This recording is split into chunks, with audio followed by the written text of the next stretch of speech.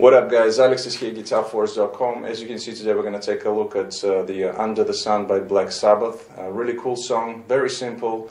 I think it's great for any beginners, but also to any true Black Sabbath fans who would like to learn how to play this song. This lesson is going to concentrate on the rhythm guitar parts only, and the tabs are going to be available for download at GuitarForce.com. The link is going to be in the description box down below. Unfortunately, couldn't find the backing track for this song, so we're going to have just the guitar parts. And tuning wise, this is the one that is tuned down to the C sharp, so it's a tone and a half down on all the strings. Okay, and for the sound, I was using the VST plugin Guitar Rig again, and I'm going to show you the picture of the preset. While you're checking it out, I'm going to play you my low E, which is C sharp technically, so you can tune up and play along with this lesson.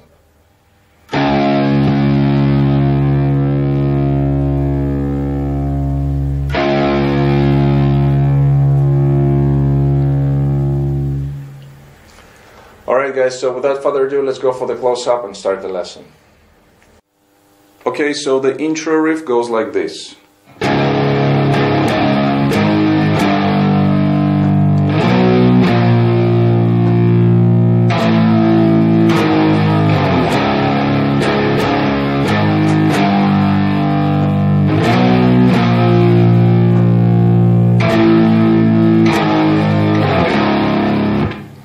Okay, so we start off with the E power chord 3 times. Then we go to B,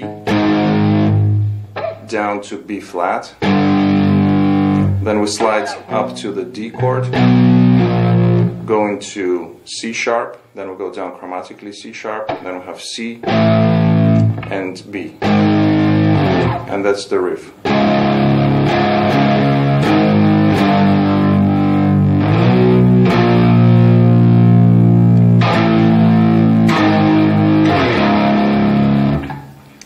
After that, we go into the main riff of the song, which is also being played during the verses, and it goes like this.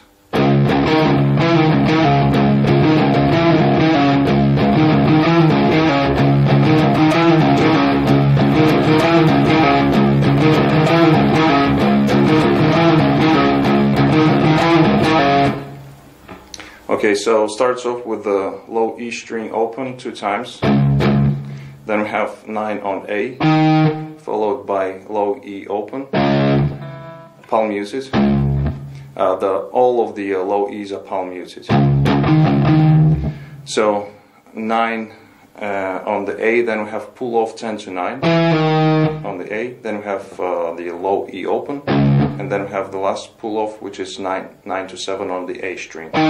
So we have this slowly.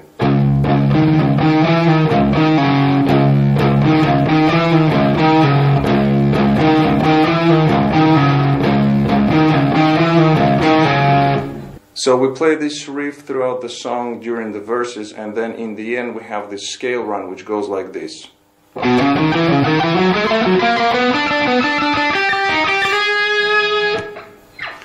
So it goes like this. On the A string we have 5 to 7, then on D 4 to 5, back to A string 7 frets, then we have 4, 5, 7 on D, 4, 5 on G, 7 on D. Then we have this weird combination of notes, but anyway, so it goes 6 2 times, 6 on the G string. Then we have a grace note, which means we have quick hammer on onto the 7th fret. Then we have 6 2 6 notes on the B string, back to G7. Then we have 3 notes on the 6th fret of the B string. Then we have 2 notes, 6 frets on the high E, 7 on B, then another 6 on the high E, and then we have another grace note, a quick slide from 6 to 7 on high E. So slowly it would be like this.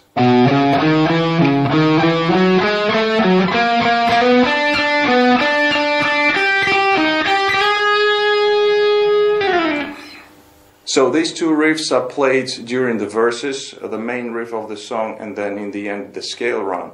And then after that we go into the next section, which is an up tempo, and it goes like this.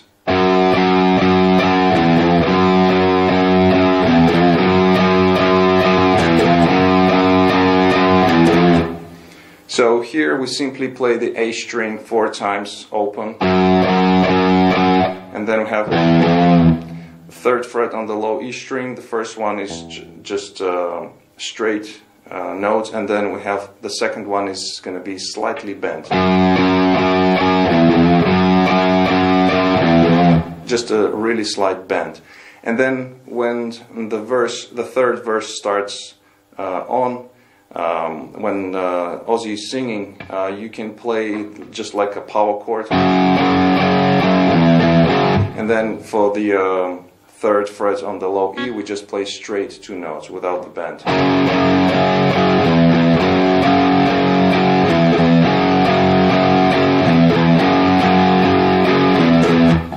Then we take this progression and we go to the B power chord, and we play the same rhythmical figure but on a different chord. So it goes like this.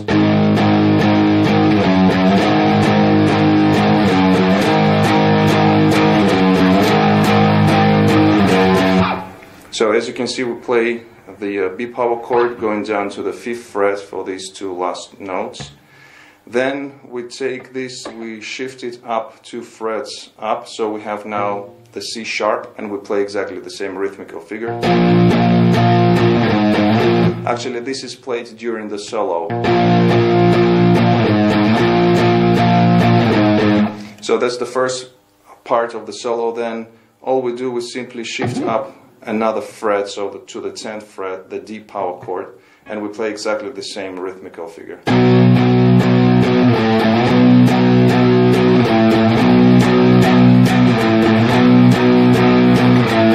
And this time going back for the last 2 notes on the 8th fret of the low E string.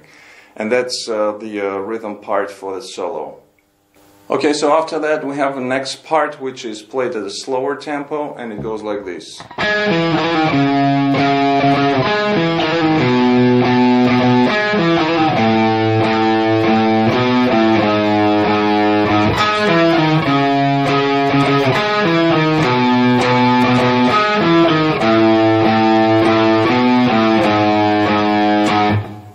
Okay, so it consists of 2 elements. The first one goes like this. So we have a 4th fret on the G string, then we go to the D string, we play 5th fret, and then we have quick hammer on pull off 4, 5, 4 on the same string.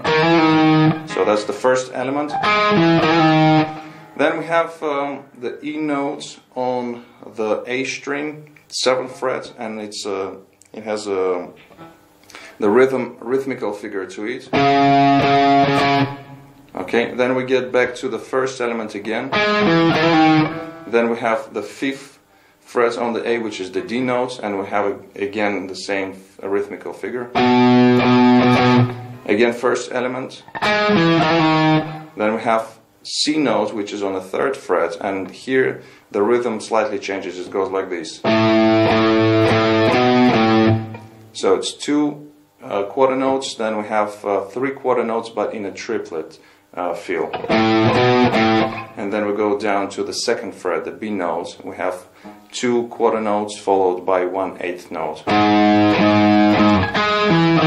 And then we get back to the first element. Now, the first time Tony is playing with this hammer on pull off, and then afterwards he just plays, so slightly change of rhythm. So we have 4, same thing, but we play 4 on G, 5 to 4 on D, and that's it, without the hammer on pull off.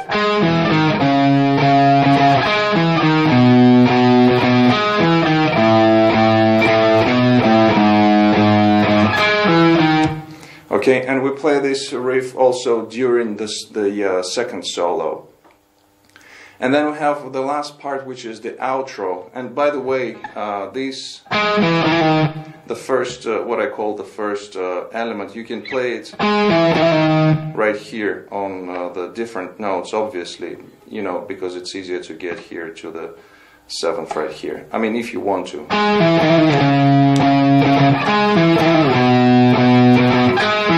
Or you can combine them, you know, when you go down on the neck. So the outro part is exactly the same with the exception of the last bar, so it goes like this.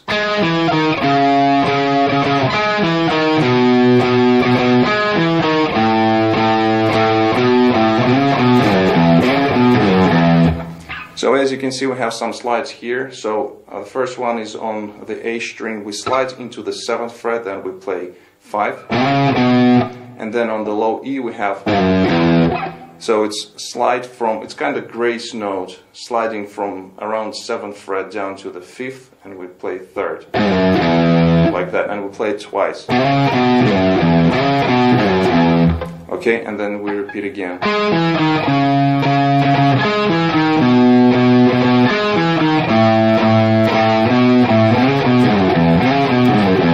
Then after that, we have, instead of playing this part, we just play the power chords, which are the E, and they're straight quarter notes, so we play 4 of these. Then we go down to D, and again 4 of these. C. Again 4 of these, and then we have in the end. Then one more time, and the tempo slows down here.